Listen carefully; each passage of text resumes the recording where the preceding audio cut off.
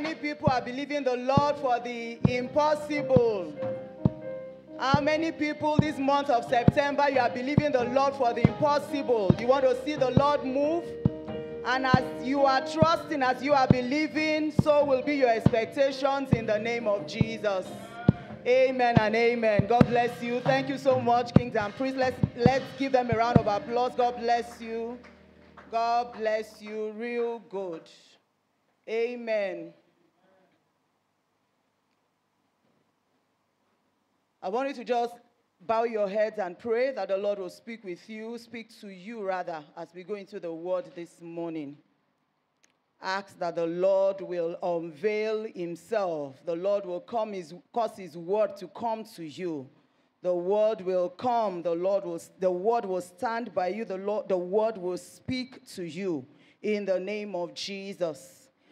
Go ahead and pray. Father, in the name of Jesus, we'll thank you. We'll bless your name. Thank you for the opportunity to hear your word. We do not take it for granted, oh God. We do not commonize it this morning because we know that you do a whole lot with your words. It's actually with your words that you have done all that we have seen, all that we have heard, and all that we will yet see and hear. Lord, we thank you. We thank you for the privilege to come before you again this morning, for the opportunity to hear your word. We ask that this word will do us good this morning in the name of Jesus. For as many as will listen after now via YouTube, Lord, via Spotify, we ask in the name of Jesus that faith will arise in hearts in the name of Jesus. That, Father, like Abel, we will keep bringing sacrifices that are acceptable unto you in our lives in the name of Jesus. Let your word come, O God. I ask that you impart grace to every hearer, not just to hear, but to be doers of your words in the name of Jesus. Spirit of the living God, we thank you because you are here. We ask, Almighty God, that you will move as you have intended in the name of Jesus. Amen. Amen. I want you to turn in your Bibles with me to Hebrews 11, verse 21. As we move on in this journey, we've been on a series, Living by Faith, Hebrews 11 Gleanings. Amen. And today we move on to the seventh character, or the seventh person. We move on to the seventh person, that is Jacob. We move on to Jacob this morning. For the past how many weeks? Hebrews 11:21, let me read from the NLT translation. It says, it was by faith that Jacob, when he was old and dying, blessed each of Joseph's sons and bowed in worship as he leaned on his staff. It was by faith that Jacob, when he was old and dying, he blessed each of Joseph's sons. Joseph had two sons, Manasseh and Ephraim. He blessed Ephraim, he blessed Manasseh, and he bowed in worship as he leaned on his staff. This is what we'll be looking at today, and I trust that the Lord will reveal himself to you as you hear, as we look into the life of Jacob. Over the past few weeks, we've looked at the fact that faith, according to the NLT translations, we've looked at faith, we've heard the definition again and again, and we've been looking at the different lives, the lives of several men and a particular woman. It's only one woman we've looked at, yet, that modeled faith. And we are saying that faith is like a tree, and on that tree you have fruits, different fruits, hanging. It's still faith. But in different people's life, we see them demonstrate faith in different ways. We see them demonstrate it, it's different things that God recorded or God decided to focus his attention on for several of them, for different reasons. He knows the reasons. He just wants us to see the different aspects of faith, the different features of faith, the different things that if faith is present in your life, you will be moved to do. Amen. And these things are meant to help us as we keep on in our own journey in God also. So we saw the definition. The New Living Translation says faith is the confidence that what we hope for will actually or certainly happen. It says, faith is the confidence that what we hope for will certainly or actually happen. It is the assurance that what I haven't seen is the assurance of what I have not seen. I haven't seen it, but I have an assurance that this thing exists. I have an assurance that this thing will come to pass. Amen. We looked at the life of Abel. One thing that we saw with the life of Abel is the fact that faith listens to God. He listened not like his brother Cain listened. He listened such that he was able to bring an acceptable sacrifice to the Lord. Amen. You know, we said that it wasn't for lack of God talking to Cain. But he just did not listen the way his brother listened. His brother listened, listened to God, and he was able to bring a sacrifice that was acceptable to God. We looked at Enoch, and we were told that it was by faith that Enoch walked with God. He walked with God, and he did not have to go through the vehicle of death. He walked straight into immortality. He embraced immortality, which is a promise that God has given to the new that is given to what's it called? The believer in Christ Jesus. That is a promise that the Father has given to us. We know that before Jesus returns, there will be a crop of people that will embrace immortality. Amen. There will be a crop of Christians that will not need to go through death. They will not need to kiss death to be translated, to be with the Father. They will embrace immortality. And we saw that in the life of Enoch. Enoch walked with God, and God used him to demonstrate that this reality exists in me, and we are going to experience it. Amen. Some people will experience it. Amen. We looked at the life of Noah, and we learned that faith fears God. When you have faith, you have a godly fear for God that makes you do some things or helps you not to do some things. The godly fear that Noah had helped him to do the work or to take seriously the work that God committed into his hands. Amen. The Lord told him, build an ark. Even when there was no rain, there was no sign, nobody had seen rain. It didn't look like it, but he took seriously the assignment of God for his life. And he was able to do it. Through what he did, God was able to start, with the human race afresh with the family of Noah, because Noah was moved with godly fear to obey the Lord. We saw obedience in Abraham, that when you have faith, that faith will move you into obedience. That was what, because for different people, God highlighted different things. For Abraham, God highlighted obedience. The Lord called him, come out of your father's house. He said to him at another time, offer to me your son, whom you love, Isaac. And we saw Abraham at all of those times, he was in obedience. Even when he had reasons to, falter and here and there, but he obeyed God ultimately. Amen. We saw the life of Sarah also, that by herself she received strength to conceive seed. And we saw in the life of Sarah that, it's not completely up to God to bring to pass whatever promise he has made to you. God always wants the partnership of his people. Amen. He wants us to lay hold together with him. If the Lord has said anything to you, what is your own part? That is what God highlighted, in the life of Sarah. That Sarah had to, by herself, receive strength to conceive of the seed, such that the promise of God to herself and her husband could come to pass. Amen. The life of Abraham, obeying, one of the things we saw in the life of Abraham is the fact that obedience most times will not come cheap. It will not be easy. Because, he came out of his father's house. But when it was time to, I'm sure it wasn't easy doing that. When it was time for him to sacrifice his son, it wasn't easy, but he went ahead to do it. And it's recorded in the scriptures as if he actually sacrificed. Because as far as God is concerned, it was as if it was a done deal. He had seen that guy gone. He had seen himself sacrificing him.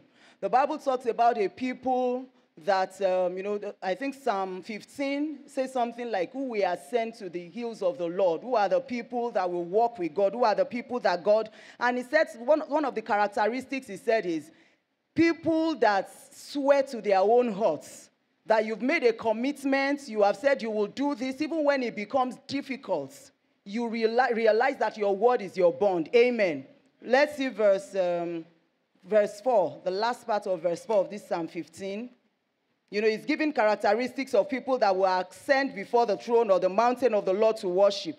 He says, he's talking about believers in whose eyes a vile person is despised, but he who honors those who fear God. This is the kind of person that will ascend to that hill and worship God. He said, he who swears to his own heart and does not change. He makes a promise, and even when it becomes difficult, when it becomes hurtful, I don't know if you remember anybody, you know, in this category also, Jephthah. You remember Jephthah? That the Lord said to him, the Lord raised him up as a deliverer for Israel at some point. And his name is listed also in this Hebrews 11. If you look at it, I think verse 32, you have Jephthah there. You know, that is the company of people that the Lord is raising. These are some of the things that the Lord wants us to see from the lives of these heroes of faith and, you know, add it to what you have. Add to your faith. Add all of these things to it. He made a promise. Even when it was going to hurt him, Jephthah stood by it. His daughter came out. He had promised God, when I go and I win, the first thing or the first person that come, maybe he was expecting a dog or he was expecting a servant. I wouldn't know. But unfortunately, it was his daughter that he really loved.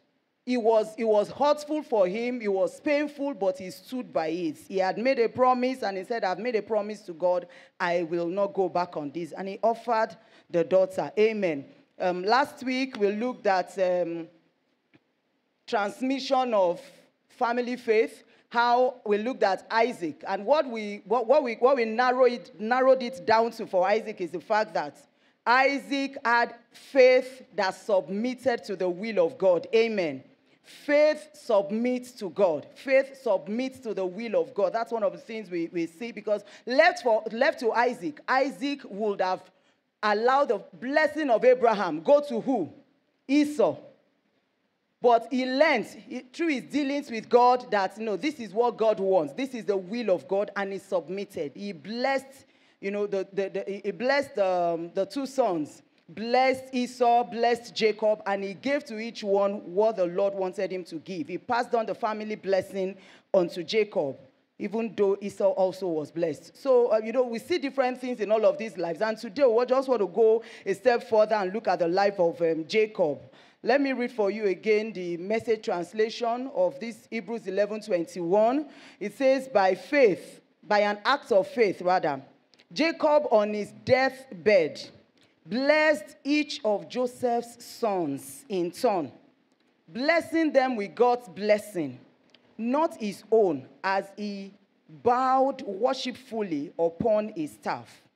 By an act of faith, Jacob on his deathbed blessed each of Joseph's sons in turn, blessing them with God's blessing, not his own, as he bowed worshipfully upon his staff. When we look at this particular picture, it looks as if it's almost similar to what we saw last week with Isaac. Isaac blessed, Esau and Jacob. But there is a twist to this. There is an addition to this. We saw that he blessed the children, but then something was added to this. He says he bowed worshipfully upon his staff, upon his rod, upon his staff of authority, if you would say, upon his walking stick. Amen. That was his walking stick. And, God does not, everything that is put in the scriptures and in the Bible is intentionally put in there. When he says he bowed worshipfully upon his staff, he bowed, he held the staff and he bowed on it, worshiping God. That was an act of worship. You want to say to yourself, what does the staff, what does it stand for? What is this thing about him worshiping God? Okay, we understand that he blessed. Even the blessing that he did here is quite different from the blessing that we saw in Isaac. Maybe I should just quickly say that to you and then we'll move on.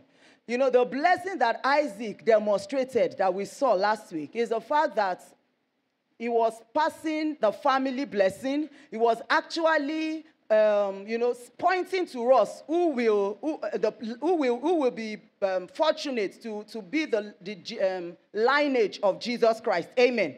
The struggle that last week's when we looked at the life of Isaac wanting to bless Esau, and then God saying, "This is the person I have chosen." for that particular blessing, laying hands on them and saying, he was actually blessing them. He blessed Jacob so that Jacob could be the lineage through whom Jesus Christ would come. But this particular one, blessing these two sons, he was blessing Ephraim and Manasseh. You agree with me that Jesus did not come through either of them. So this is a different kind of blessing here now. This blessing, this one isn't about the lineage through which Jesus will come. Because Jesus came through the lineage of who? Jacob, and inside from Jacob, who? Judah. But here we see him bless Ephraim, bless Manasseh, and we will come to that much later. Some of us might want to argue. I've heard a pastor preach one time, recently, maybe like 4 weeks, 5 weeks ago, and he was talking about, I think, Exodus 3, verse 6. The Lord says in Exodus 3:6, he says, I am, and you will see that reference again and again in the scriptures. Then he was commissioning Moses here. He said to him, I am the God of your father, the God of Abraham, the God of Isaac, and the God of Jacob. Quite a number of believers will not have a problem with God being the God of Abraham. Plenty more people will not have a problem with him being the God of Isaac. But being the God of Jacob, do we know who Jacob was? If you know the story of Jacob, you might want to contend that why is God the God of this person? You would want to say, does God know, everything about this person? Why is he? And at some other place, I think in Leviticus 20, what is that now? Maybe 26. Let me see. Leviticus 26, verse 32. Let's see that. 26:42. He also says there, he said, I will remember my covenant with Jacob, and I'll remember also my covenant with Isaac, and my covenant with Abraham as well, and I will remember the land. So you see him putting Jacob every now and again into the same place with Abraham and Isaac, and you are wondering, Jacob, what we know about Jacob started out well. Even before he was born, when you look at Genesis 25, the Bible says Isaac and his wife, Rebekah, were married. For 20 years, they did not have any child. Isaac prayed for his wife, and God heard his voice, and God blessed them with pregnancies.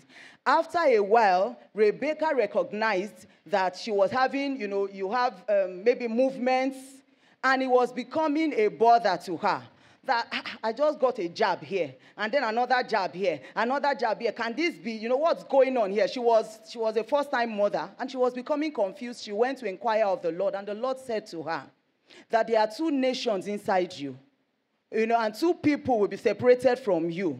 And the Lord said to her that the younger would actually be greater than the older one, and the older one will serve the younger one. Before none of them were even given birth to. So before Jacob was born, God already chose him.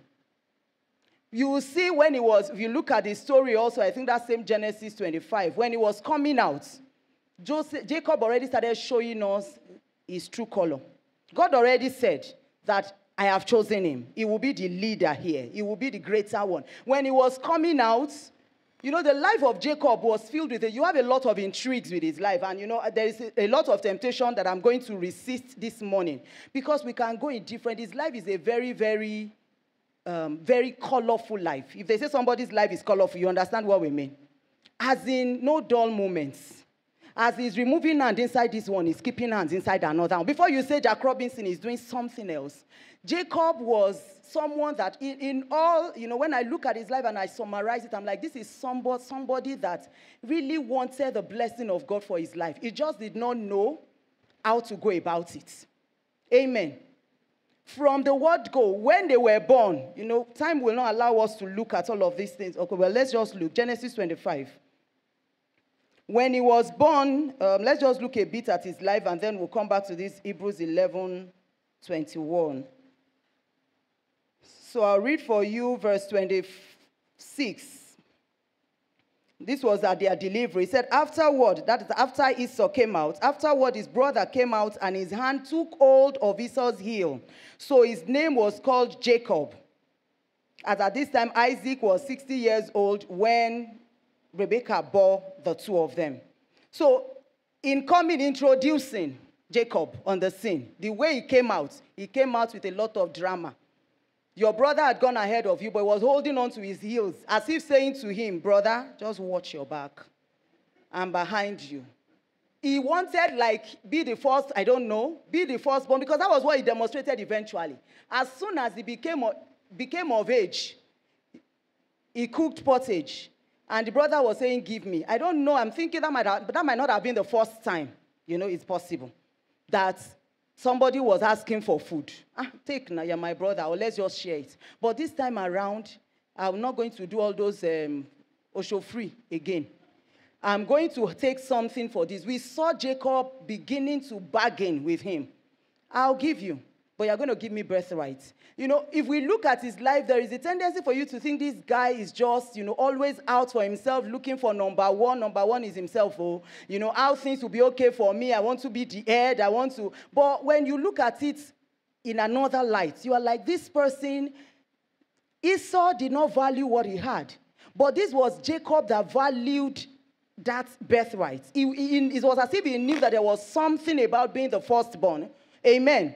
There was something about having this blessing of the first person. He wanted it, he coveted it, he went after it, even though he did it through dubious means. He was a man of dubious character. His name here, he was named Jacob. If you check it up, it is called supplanter, cheater. He was like a conniver. He was always bargaining. Amen. He bargained with his brother. Much later, you will see him bargaining also with God. He tricked his father. As in, his story is, Pastor Sean was saying to us last week that all of us are writing stories of our lives, right? We are writing. Your legacy. You are writing it with everything you do, everything you don't do. We see Jacob here. The story that he wrote of his own life is started out chosen by God. He hadn't done anything. God said, I have chosen you. You are going to be the greater one. You are going to be served by your brother. It was settled. But then as soon as he started becoming of age, the first thing he wanted to do was to cheat his brother. And he said to him, well, maybe not cheat, because he gave him something in exchange. Promise me, swear to me that they're going to give me your birthright. And the brother did it. Much later, you will see him deceive his father. That's in Genesis 27, verse 24. We know the story. The father, wanted to bless the sons. He wanted to bless particularly Esau. Wanted to bless Esau. And he said, go make venison for me and bring it. But then he deceived his father. Got the blessing. After this time, he had to be on the run. He was on the run, left the house. He met God. When he had not, do you know he did not go looking for God? I'm just trying to make you see. One, he did not, before he was born, God already said, I've chosen you. He came out on the scene, did this, did that. God still came to him as he was running away from the house, running away from his brother. The Lord came to him. And the Lord said to him, can we look at that portion of the scripture? Genesis 27, 13 to 15. Let's see how generous the Lord was to him. God was not even asking him for anything. 13 says,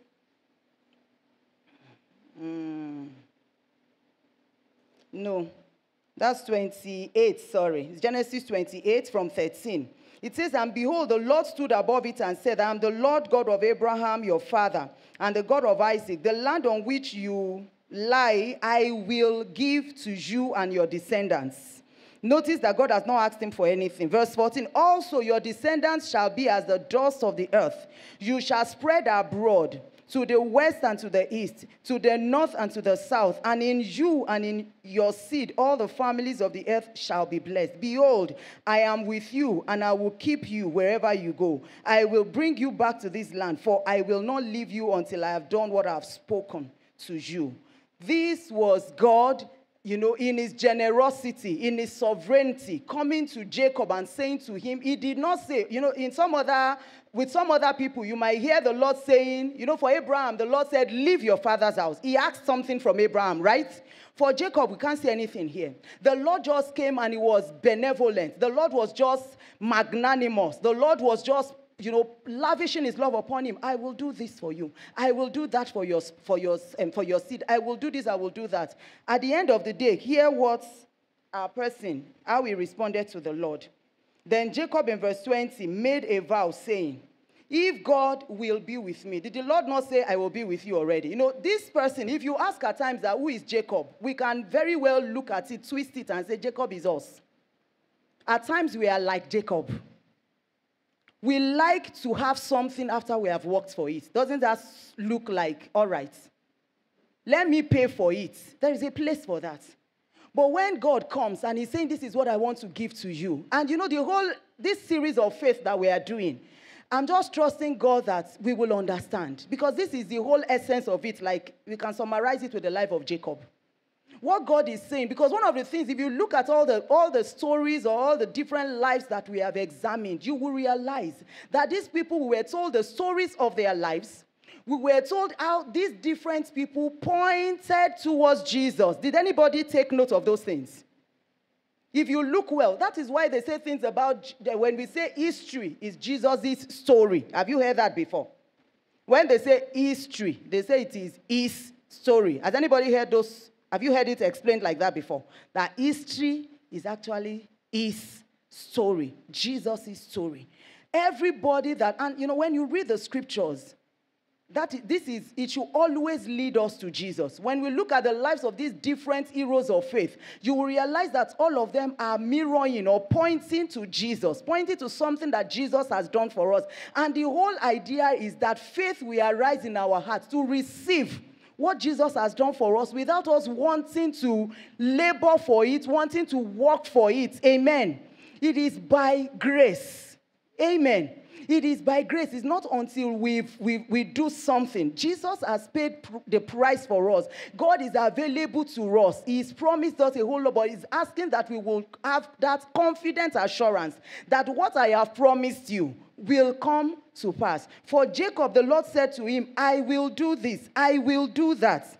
But here Jacob in verse 20 said he made a vow, saying, if God will be with me, and keep me in this way that I am going, and give me bread to eat and clothing to put on, so that I come back to my father's house in peace, then the Lord shall be my God. That is, you will be my God if you will do that. And he said, I will even give you a 10% of, whatever you give to me. But, we might look at this and say it is laudable, it is commendable. But if you twist it or look at it very well, God came to him without asking him for anything. He said, I'm going to do all of these things. What do you think our response should be? Yes, O Lord, I receive. But he said, if you will, it was as if there was that thing in him, in Jacob, that would always bargain, would always want to, bargain, make a deal. It's as if he was used to that, make a deal. But God wasn't asking him for a deal. But let's keep looking at his life. So after this, he got to Laban's place, and then he started experiencing his own medicine. His medicine being that he was a supplanter, he was a cheat, amen. He was someone that was, he was dubious, he was corny, he was like that. He was being given his own medicine. He wasn't being paid back in his own coin. As he landed, the first thing that happened, well, it wasn't immediately. He was saying, I want who? Rachel. And Laban deceived him. He thought he was a deceiver. He met his match in his father-in-law, father-in-law to be. Father-in-law gave him Leah instead of Rachel. He was deceived. I believe that, because at times when they say the evil men do live after them, right? Especially when you've refused to go the way of God. When God is saying, this is what I've carved out to you, you want to have it, another way. Because he didn't have a reason to run. If his mother had not helped him, to say, let's cheat your father or let's cheat your brother out of these things. But somehow God made him realize that this life that you are living, it will not amount to anything. At the end of the day, it will be sorrow, it will be pain. He got to the place, he said, I want to marry. They deceived him, gave him the wrong person. He did not find out till the next morning. I don't know how.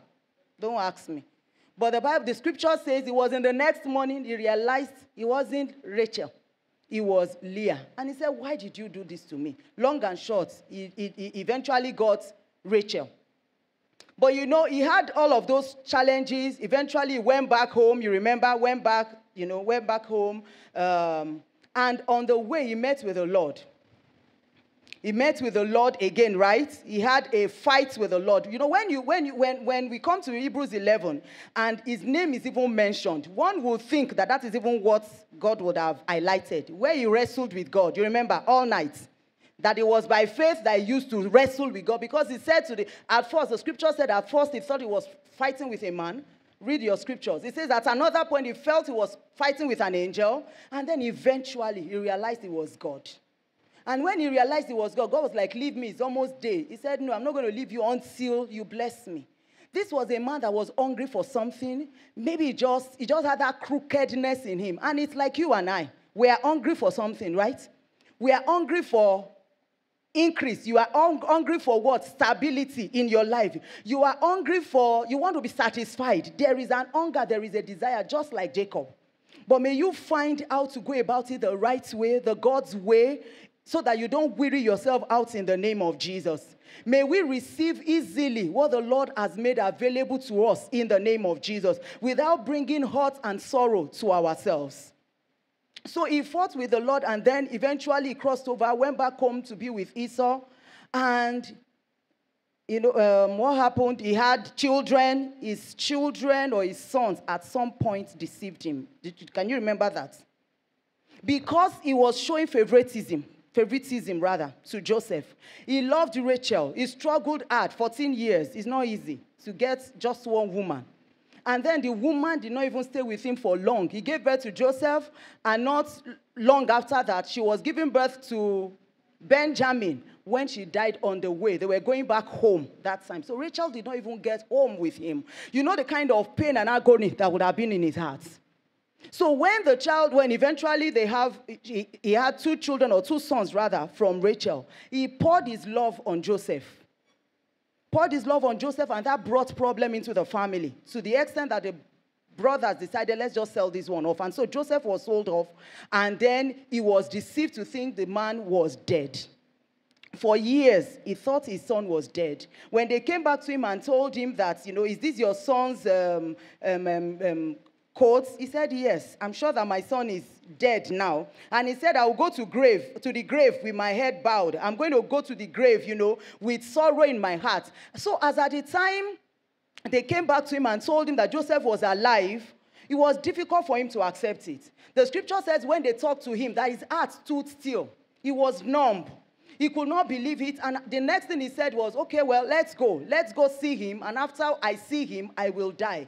At this point in time, he had become a man of regrets. He had looked, see all of his sojourn, He went, to Laban's house. He came back, and then his son was sold off, taken away from the house. His wife was lost. His most favorite son was gone again. He had become a very miserable person. As at the time that Jacob got to Egypt to go be with, with Joseph, he had become a man of regrets.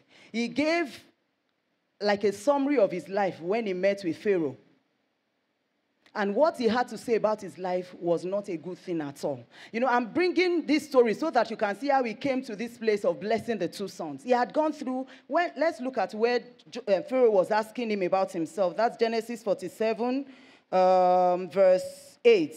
Pharaoh said to Jacob, this was after he got to where Joseph was, how old are you? And Jacob said to Pharaoh, the days of the years of my pilgrimage or my sojourn on earth are 130 years. Few and evil are these days of the years of my life. And they have not attained to the days of the years of the life of my fathers in the days of their pilgrimage. Do you agree with me that at this point it was in regrets? He wasn't so proud of the life that he had lived at this time. He had sojourned and he had come to a place where he was full of regret. He was saying concerning himself, when Pharaoh asked him, he said, if you ask me to summarize my life or the summary of my life, he said, there have been few compared to my fathers. My fathers lived longer.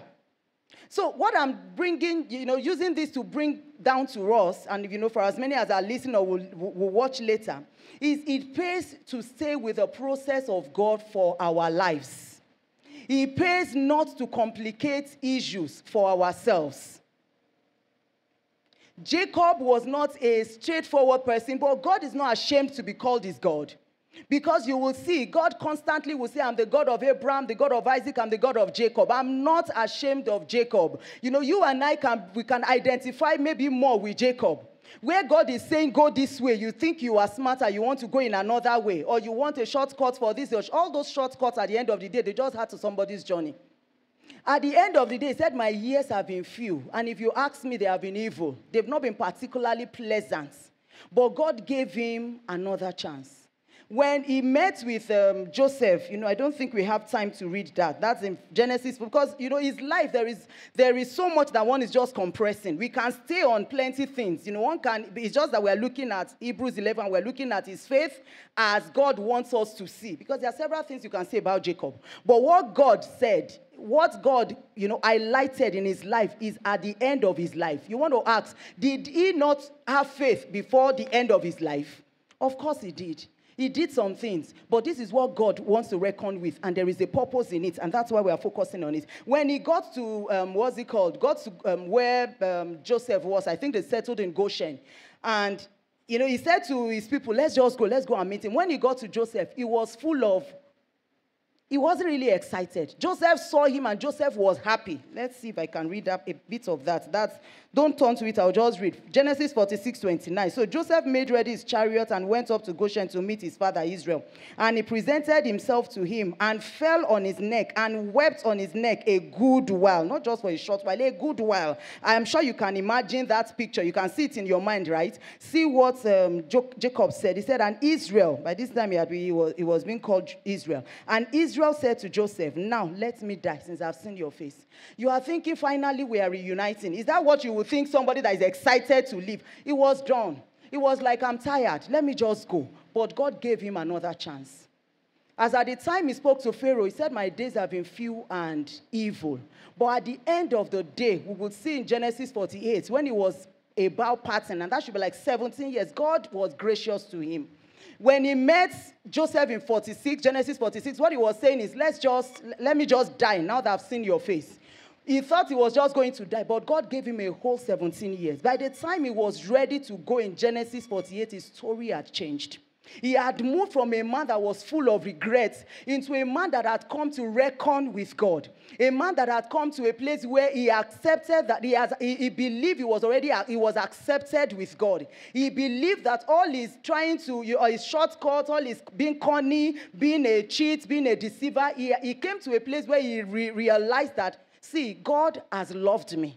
God has accepted me. I am accepted in the beloved. I don't need to do anything. Let me just go ahead with what God has said for my life. And when he was living in Genesis 48, he talked as a different person. When he was blessing those two sons, he was talking like someone that had accomplished something. And that is the beauty that can be in our own lives too, as we journey with God. Amen. He started out, you would say, as a spiritual dwarf.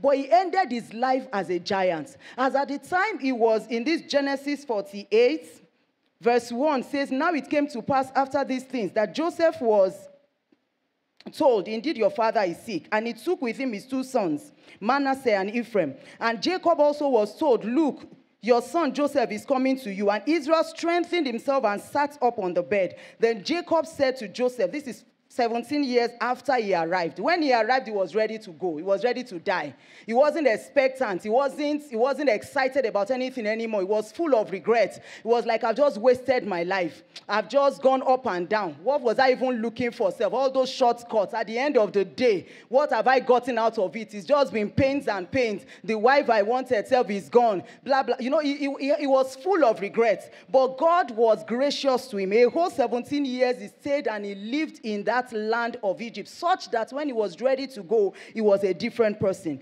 What testimony that he gave about himself had changed. Amen. So he said to Joseph in verse 3, he said, God Almighty appeared to me at Luz in the land of Canaan and blessed me.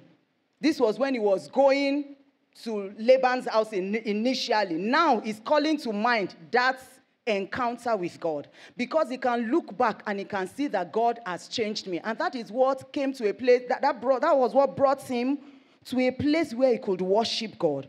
So he blessed the children. Let's see his blessing of the children. Okay, let me read verse 11. And Israel said to Joseph, I had not thought to see your face, but in fact, God has also shown me your offspring. Is this sounding like someone that is grateful to God now? Yes. Is his story changing now? Yes. Now he is remembering the encounter he had with the Lord when he was running away from home. He's remembering it with gratitude in his heart. That's what I read for us before, verse 3. Verse 3, verse 4. He remembered what the Lord said. That the Lord said to him, I will make you fruitful. I will multiply you. I will be with you. That blank check that God gave him initially when he was going to Laban's house, he was coming to terms with it. He was coming to reckon with it. You know, after he had gone laboring by himself, trying to make things happen by himself, eventually he's coming back and he's saying, you know what? God has been good and God has been gracious. Verse 14, then Israel stretched out his right hand. You know the story that, you know, he was old and frail. And then Joseph brought the two children because he told him, we don't have all the time to read. If you go through that chapter 48, from 1 to maybe like 10, you will see it. He was recounting how God said he will bless him and do this and do that for him. And he told Joseph, he said, see, all the children that you give birth to after I came to this land, they are your own. But the ones you gave birth to before I came here, I'm adopting them as my own children. They will be my children, and I'm going to put my hands on them and bless them. And then he looked up and he saw, children with him, and he said, who are those? Joseph said, they are my sons. He said, wow, bring them, because he was just talking about those sons. He didn't know they were there. He saw them. He said, bring them. And then Joseph brought them. And Joseph would put Manasseh here for the father to put his right hand, because it's considered that the right hand is, it will give out the greater blessing. It's supposed to go on the head of the firstborn. And then the left hand should be on the head of Ephraim. So Joseph positioned them correctly before his father. Manasseh here and Ephraim here. But he wasn't going to be like his own father. You remember his father, right? Isaac, that blessed them not knowing who he was blessing. He didn't do that mistake, even though he was frail and old, but he could still, he was still alert. So he crossed his hand and put his hand, this right hand of strength, this right hand of power, this right hand, of greater blessing upon the firstborn, and he blessed him. And by doing what he did, fine, he blessed, he said the greater one would serve the younger one. He put the greater blessing on Ephraim. And he said, he blessed Manasseh also, But what we'll see in what he did is the fact that he elevated these children. Amen. He elevated them to the position of their uncles. That is the same thing that Jesus has done for you and I. Amen. He elevated them. The inheritance that should come to the 12 sons, 12 sons of Jacob. Levites were not given a portion. They weren't given inheritance. You remember the Levites, right? Levites are part of his children too. People from the tribe of Levi. Those ones were not given inheritance in Israel, amen? Because God is their inheritance, amen. We know those people that belong to that group here. How many people belong there? Don't say it's kings and priests, so it's all of us. Amen. It's not just kings and priests. But then their portion, God was the portion, or is still the portion. It's still our portion. For the Levites, they weren't given inheritance. So you have 11 children, right? And then one child was given 2 portions, and that would be Joseph. Joseph was given 2 portions because his two sons were elevated to the position of their uncles. And then Israel, or Jacob as you would, laid his hands upon them and he blessed them. Amen. He blessed them, and I believe what he also did to them is trying to tell them these children were settled, or these sons were settled in Egypt. I'm sure in that would have been looking like the princes in Egypt. Don't you think so? Their father was like second in command. But Joseph or Jacob was trying to also say to them that don't forget that this is where you don't belong in Egypt. You have a portion, you have a part, you have an inheritance among the children of Jacob or the children of Israel. Amen. We might be on the earth also. But but what we have in Christ Jesus, the inheritance that we have in Christ Jesus is also saying to us that we might be in the world, but we are not of the world. Amen. There is an inheritance in Christ Jesus for you and I. And so that was what Jacob did for those two children. He elevated them. He helped them to lift up their gaze so that they will not completely be thinking that they belong to Egypt. That you don't belong to Egypt. This is where your lot is. This is where your portion is. This is where your people are. You have to identify with your people. And so he blessed those children and then he worshipped God. He had come into a place where in worshiping God and leaning upon his staff, I'm sure his mind would have gone back to the intrigues that went on in his life, his early life. Amen. How he connived, how he swindled people, how he tried to be a cheat here, how he tried to be, be a cheat here, be a supplanter in all of that place. And at the end of the day, he realized that, see, I have been accepted in the beloved. God has loved me. God has poured his love upon me. God has given me, himself as my inheritance, because that was what God said to him when God met him in that Genesis 25, when he met him at Luz. The Lord said to him, I will bring you back. The place where you are right now, I'm going to give to your children. It is not by what we do. It is by us aligning with the plans and the purpose of God ultimately for our lives. Amen. So the picture of Jacob that we see here is the picture of someone that went his own way, tried to get things for himself and by himself, and at the end of the day, he had a lot of sorrow, he had a lot of regret, and he would have gone down to the grave like that, but God did not allow it. The Lord helped him. Amen. The Lord came through for him, and he made a switch from being a very a man of regrets into a place where he could look at God and worship God. What does it take to worship God? Worshiping God, the picture that is presented for us in that Hebrews 11:21 is a very beautiful picture.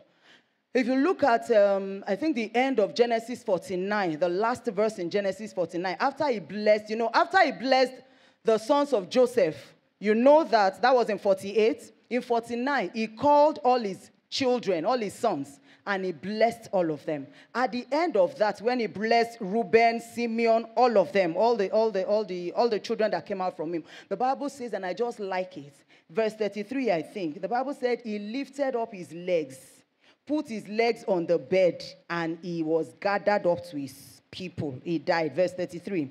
And when Jacob had finished commanding his sons, that is, blessing them and saying to them where to bury him and all that, he drew up his feet into the bed and he breathed his last and was gathered to his people. He died. Do you think he died as a peaceful, fulfilled man?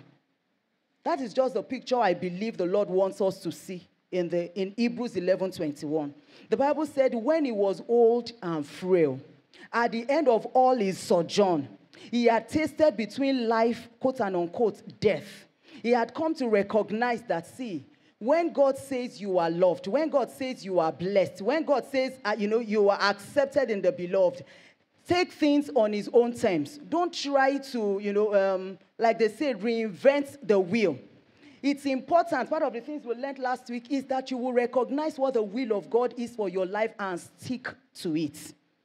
If Jacob were to come back and tell anybody, advise anybody, I'm sure that is what he would say.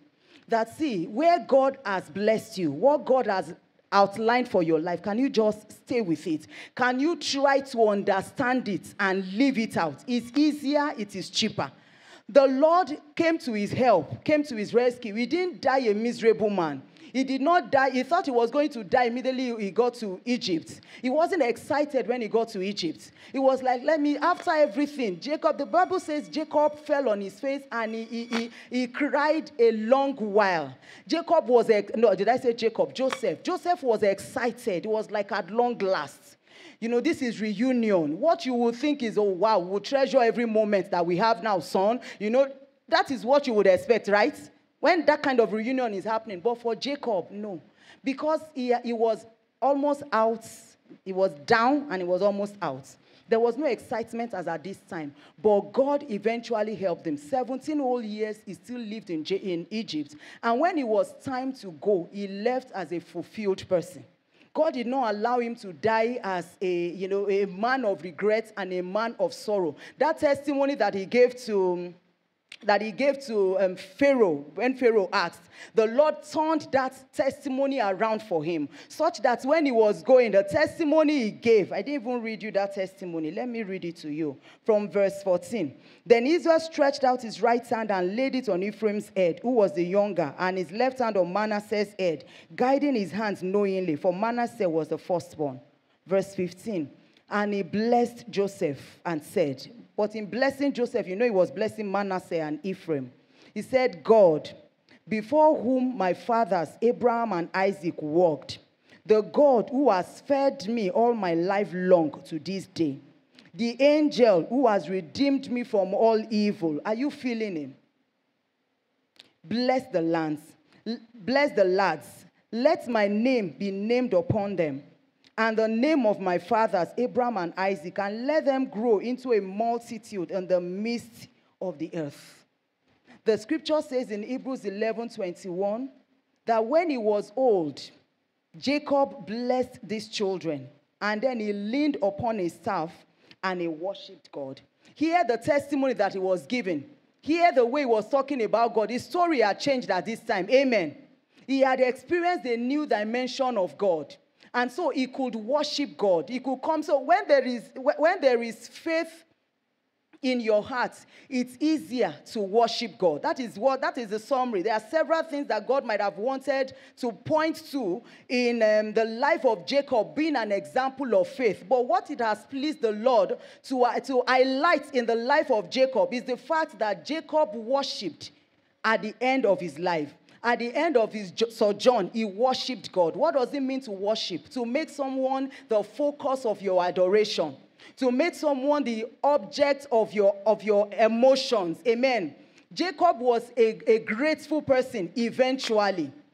This is the high point that the Lord would want you to see. When you remember Jacob, this is what the Lord would want you to remember. That Jacob demonstrated faith by worshiping me. Amen. Faith worships God.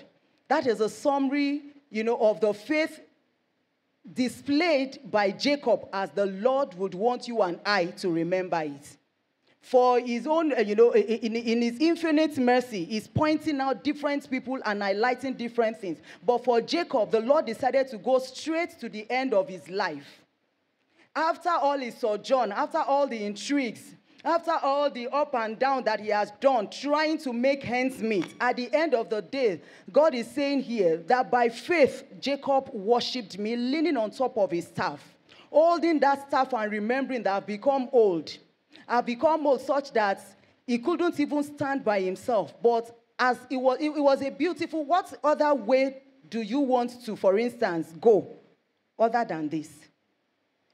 This picture, I don't know, but if you look at it very well, this is a very beautiful picture. There is no old person trying or looking forward to when he will eventually die that does not like this kind of picture. Don't you think so?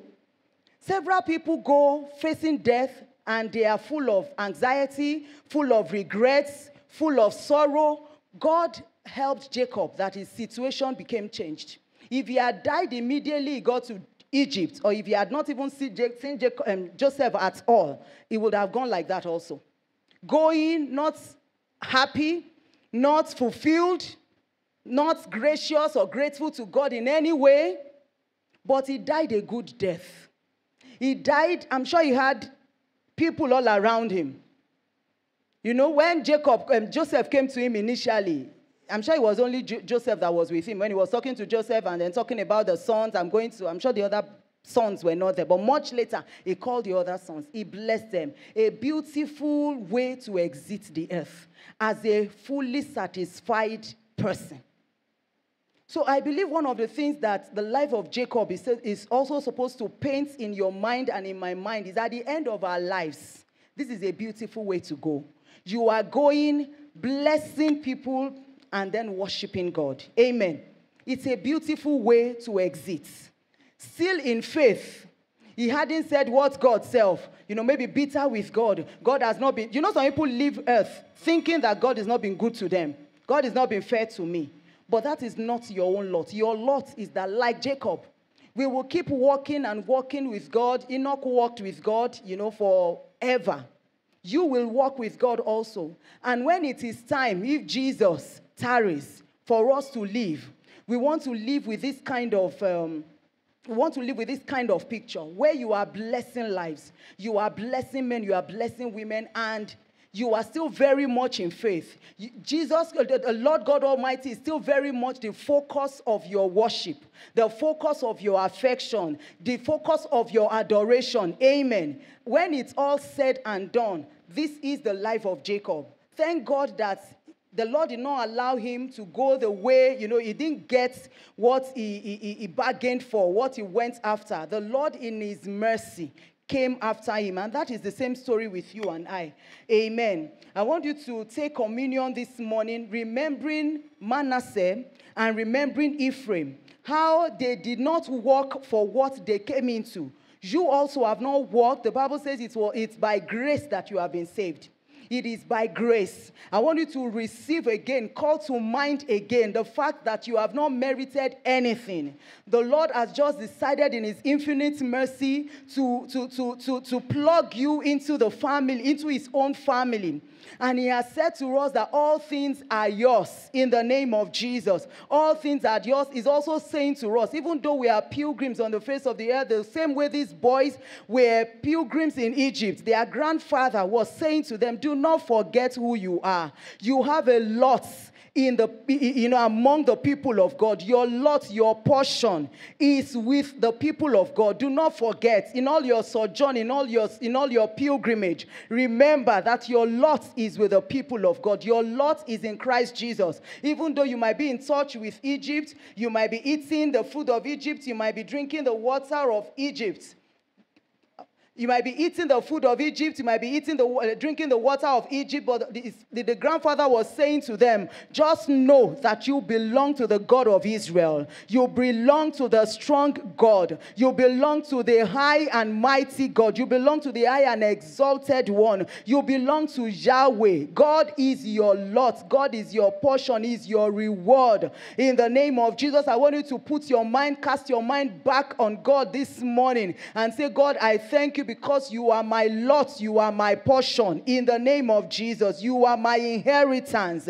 You are my inheritance. You are my inheritance. You are the summary of my life. It is in you I live and move and have my being. I want to be conscious of it, oh God, that you are my lot. You are my lot. I bring to remembrance again this morning everything that the Lord Jesus has made available. Even as I go into this month of September, I want you to talk to the Lord, that the Lord will help you to call to mind the things that are yours in the name of Jesus. May we not fall into the trap that Jacob fell into at the beginning of his life, chasing after what was not lost. When he had everything, before he even walked at all, before he cried his first cry, God said, I have chosen you. You are going to be greater. The Lord already chose him. In the same way you have been chosen. You have been chosen to be great. You have been chosen to be mighty, and the Lord will help you to be mindful of the election by grace that has found you. The election of God that has found you by grace. I want you to pray this morning and ask that as you go into the month of September, we dedicate ourselves again. We will not go after what is lesser than what we have been given already. You won't cheat yourself in the name of Jesus. All things are yours. All things are yours. All things are yours. The Lord met Jacob and said to him, I will give you the whole of this place. And the Lord did not change his mind. He didn't change his mind. Thank God for his mercy that found Jacob at the end of the day, so that his toil, his going up and down eventually was not in vain. He came back to God. He died blessing the children and worshiping God. He died referencing God, acknowledging God in all of his ways. He had become a humble person. He had come to terms with the love of the Father. I want you to just remember this morning as we take communion, bring your mind back to all that the Lord Jesus has done for you. Father, we ask that you will help us. I want you to just go ahead and pray. Help us to remember that all things have been made for us. In the name of Jesus, help us to remember that Jesus paid the ultimate price. He paid the ultimate price so that we can have access to the use of his name, so that we can have access to the use of the blood of Jesus, so that we can plead the blood and have results. Lord, you made the word available. You made the Holy Spirit available. We are blessed in all ways. We are blessed in all ways. Father, help us to bring this to mind all the days of this month of September, that we will not go struggling in our own strength, in our own might, in the name of Jesus. I want you to just go ahead and pray that the Lord will help you to acknowledge him all through this month of September and beyond, in the name of Jesus. Lord, help us to reckon. Let's reckon with the finished work that the Lord Jesus did on the cross of Calvary. The whole essence of this Living by Faith series is so that we will be pointed again and again to what Jesus has done, so that faith will rise in our hearts to live the kind of beautiful life that you have intended for us, so that we will not be subservient, Lord. We will not live below your expectations for our lives, in the name of Jesus. We will not go suffering ourselves with what you have not intended for us, in the name of Jesus. Father, we call our minds to remembrance that we are accepted in the beloved, that you have blessed us. You have blessed us with everything that pertains to life and godliness, that we are a blessed people. We are a blessed people. You are for us. The shout of the King is among us. We cannot be cursed, in the name of Jesus. We have more. There are more that are for us than those that are against us, Lord. Help us to remember this month of September and beyond, in the name of Jesus. Father, we declare that this month we excel in strength. We excel in strength in our bodies, in our minds, in the name of Jesus. Pray for yourself. Everything you lay your hands upon this month, it prospers.